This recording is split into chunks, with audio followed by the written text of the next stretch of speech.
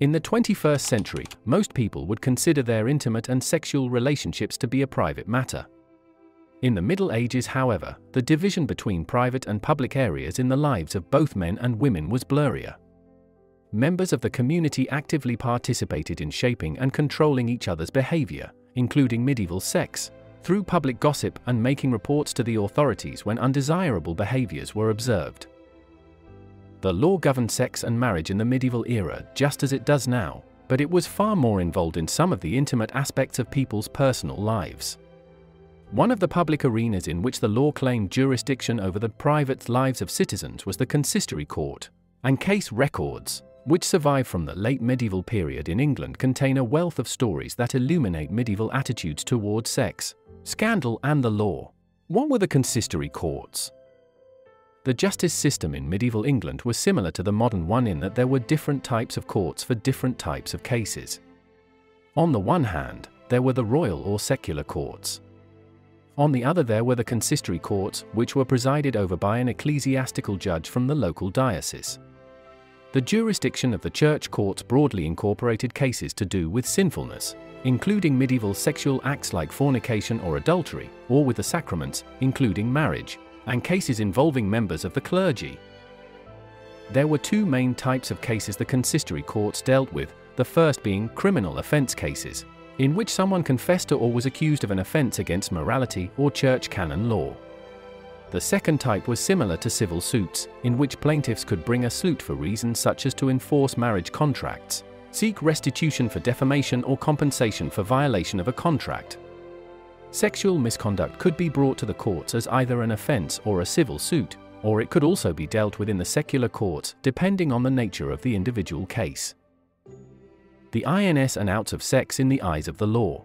Under modern law, there are few illegalities when it comes to sex, and these are limited to violations such as rape or incest. Under medieval law, there were many more categories of illicit sex, particularly under church canon laws. Medieval sex was only considered to be legal when it occurred within marriage, with the intention of conceiving a child. While sex between unmarried people was considered sinful, it was still the least offensive form of illicit sex one could undertake. While it was socially unacceptable for an unmarried woman to have sex, as her honor and value were defined by her sexual repute, men were expected to undertake a certain amount of premarital sex. Sexual conquest improved a man's status and reputation rather than damaging it.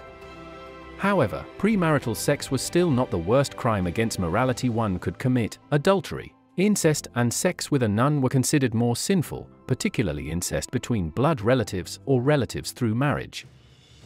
Sex between clerics or men of the church and their parishioners was also considered a grave offense, as men of the church were defined by canon laws as fathers of their spiritual flock and therefore shared a spiritual kinship with members of their spiritual community.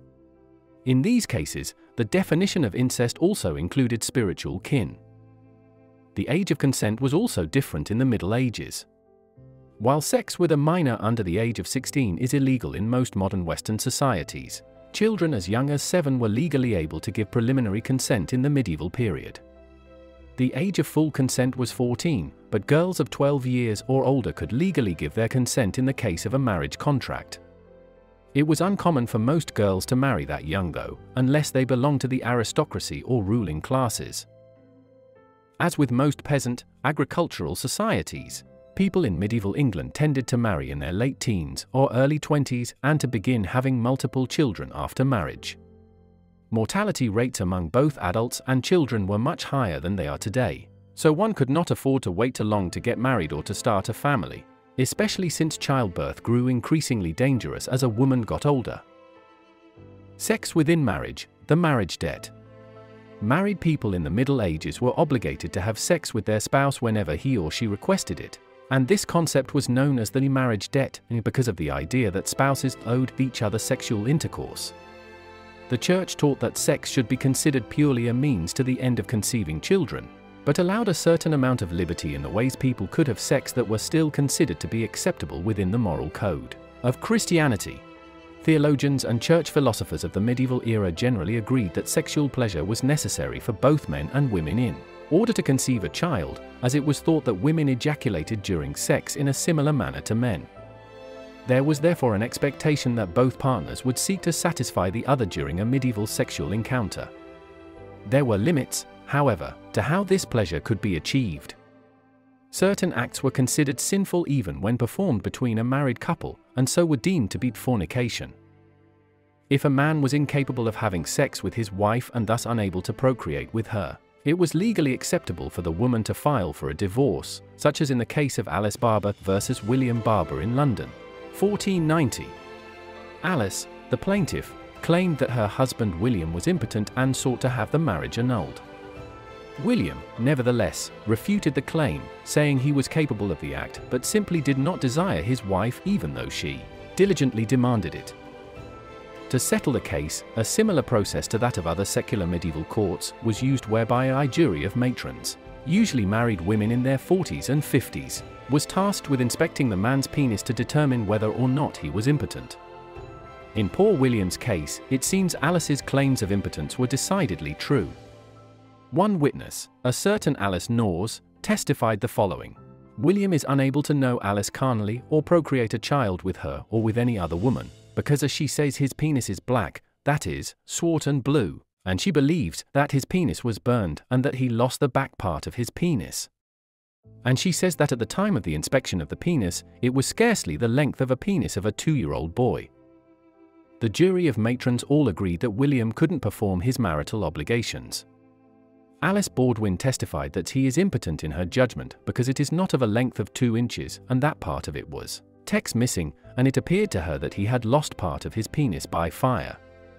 2 other witnesses, whose testimony is incomplete on the records, agreed with the Alice's statement. Although the outcome of this particular case is not recorded, by law Alice Barber would have been entitled to the divorce she sought, and it very likely that it was granted by the court. In some circumstances, of course, the spouse of an impotent man may not have been able to seek divorce. Bringing a case before the consistory courts required a great deal of resources. The process was an expensive venture and also required extensive knowledge of the law and legal processes. For a woman who did not possess the means to file for divorce, more illicit solutions needed to be found. Adultery and fornication in medieval England. For most of the medieval period, adultery was defined in the same terms as it had been during the Roman period, that is, any sexual act involving a married woman. A married man having extramarital intimacy would be deemed as fornication rather than adultery, although in the later Middle Ages the definition of adultery expanded to include married men. While it was not strictly legal for married men to have intimacy with other women, it was socially acceptable to a certain degree, as it was seen to be a natural tendency for men to be inclined towards sexual sin. Extramarital sex for women, however, was universally condemned. A woman committing adultery was not usually seen as morally deficient, but rather her husband would be looked upon poorly, as his failure to prevent his wife's disloyalty was seen to indicate his inadequacy as a husband and the negligence of his role as the moral guide of his household. Different standards of behavior existed for different social classes, of course, and extramarital intimacy was more acceptable in the lower classes, where matters such as inheritance laws, succession, and bloodlines were less important than for the elite classes. Interestingly, if a woman fell pregnant while her husband was away from home, it was not considered to indicate adultery. Medieval people believed pregnancies could go on for much longer than the 9 months that modern medical science tells us to expect. In the Middle Ages, pregnancies supposedly last as long as several years. The law also dictated that any child born to a married woman belonged to her husband, so the assumption would always be that he had been responsible for the pregnancy. An unmarried woman having intimacy was a different matter. In this case, it would reflect poorly upon the woman's own moral standing, and as a result make her less suitable for marriage. Young women were particularly vulnerable in this way, and many had their future marriage prospects destroyed by unscrupulous men who duped them into bed with false promises. The case of Alice Parker versus Richard Tenwinter from London, 1488, is a good example of how such an exchange might transpire. Alice sued Richard to enforce a contract of marriage made in Alice's bedchamber after Richard begged her to let him stay the night.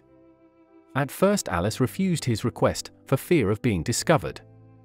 But after he pressed her, she relented and agreed that if ye will make me as good a woman as ye be, a man, ye shall lie with me. Richard replied, or I will, and thus, with the marriage contracted, Alice felt it was safe to allow Richard to know her carnally, on that night and many more afterwards. Contracts, consent, and conception. In the case of Alice and Richard, it seems Richard attempted to withdraw his consent to the marriage despite having verbally entered into a contract with Alice. A verbal contract was considered legally binding, especially if the union had been consummated, so it is likely that Alice would have won her suit and forced Richard to keep his word, thereby avoiding having her reputation destroyed. It was unfortunately far too easy for a woman's reputation to be destroyed, and her marriage prospects reduced to virtually none if she was discovered to have engaged in premarital sex, even if it was against her will. Laws regarding rape were incredibly complex in the Middle Ages, and women were not offered the same level of legal protection in non-consensual sexual encounters as modern women would expect. For example, the category of intramarital rape did not exist in the medieval period due to the concept of the marriage debt, whereby a woman was obligated to have sex with her husband even if she did not want to. For young, unmarried women who were presumably virgins, non-consensual sex was not classified as stuprum, meaning sex with a virgin, and if the attacker was found guilty then he must either marry the girl or pay reparations for his crime. Reparations would be paid to the family of the victim, not to the victim herself, in the form of a dowry which would improve her marriage prospects. A man could prove his innocence, however, if he could give evidence that the woman had consented. In the case of a victim who became pregnant, it would be difficult for the woman to argue that she had not consented because in the medieval belief system, physical pleasure was required for a woman to conceive, and so it would be assumed a woman who enjoyed sex had in fact consented to the act and had not been raped. There was some argument between theologians over whether physical pleasure and spiritual pleasure were the same thing, and whether both equated to consent or not, but the widely held belief was that if a woman got pregnant, she could not possibly have been a victim of. Although many of the laws that governed sex and marriage in the medieval period were not so different from modern laws, there were a few stark differences, particularly in the consistory courts, which were run by the church and deferred to both secular and canon laws. It was a result of the church law's jurisdiction over morality that the law was more overtly involved in the intimate lives and relationships of medieval people. The governance of things that would nowadays be considered private matters, such as sex and marriage, were public affairs involving not just the law, but the entire community. The availability of public records such as these case records are invaluable to understand the curious ins and outs of morality within medieval society.